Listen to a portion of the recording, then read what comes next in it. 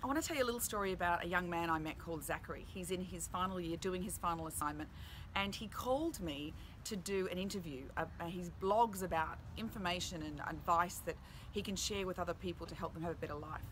This is a guy in high school, and so we have this amazing conversation, and I fall in love with him. I end up sending him a dozen books, which I have done so many times. The thousands and thousands of books that I've given away, and the times that I've helped people or whatever, and we're all the same, aren't we? Of course we are.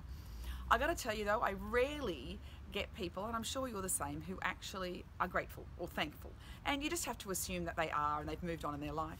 Well, a couple of days ago, I got a whole bunch of thank you cards just saying how grateful they were for my book on a flip man.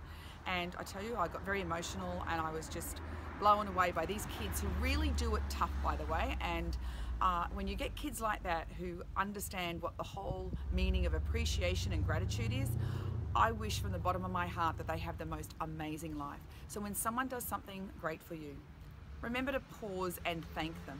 And whenever you can do something really powerful for someone, do it. Don't hesitate, because gosh, it comes back tenfold.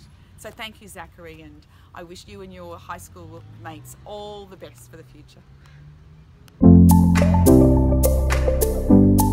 So what does she see that many of us miss, and how can we get the best out of ourselves, our employees, and even our loved ones?